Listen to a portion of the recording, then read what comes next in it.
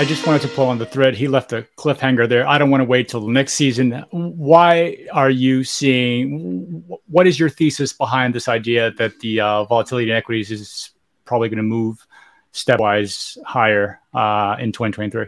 Yeah, so when people think vol in the equity land, your average person, I think, first thing they think of is the VIX, right?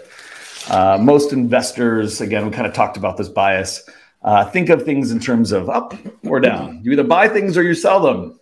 Very simple. 2 dimensions, right?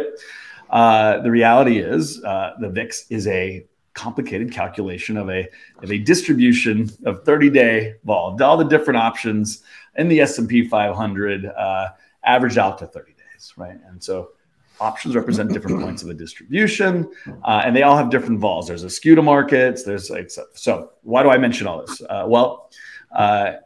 If you're buying a put at this point, you're basically buying it almost on a flat skew. So the vol you're buying, that downside put, is almost the same vol, slightly higher depending on where you're talking about, to the at the money. That is, again, historically low. So potential energy at this point, we like buying things low, right?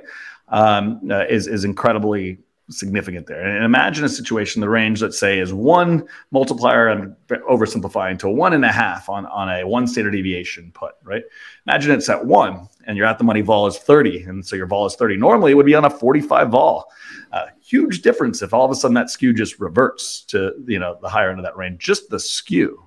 Never mind the vol itself, right? We've been sliding, flat and vol has been coming down to the downside and going up to the upside. Now imagine all of a sudden actually that slide, that path actually goes up under a scenario where people are not as well hedged. So the potential energy just from an implied vol perspective is dramatic. So that's 1. 2, the higher we go here, given the macro risks that are out there, the more realized potential energy we have for a decline back to the low. Now imagine we rally back to 4,200 in the S&P here, which I think is very possible, maybe higher in the next couple months.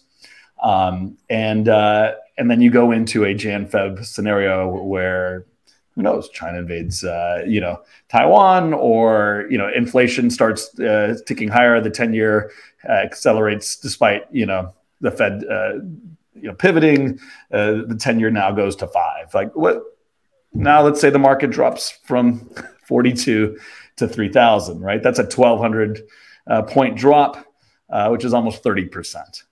So the realized potential, the further we rally, it gets higher. The skew is flat, the vol's flat, and people are not as well hedged, which can lead to everybody trying to run out the door at the same time. So that's the thesis. We'll see.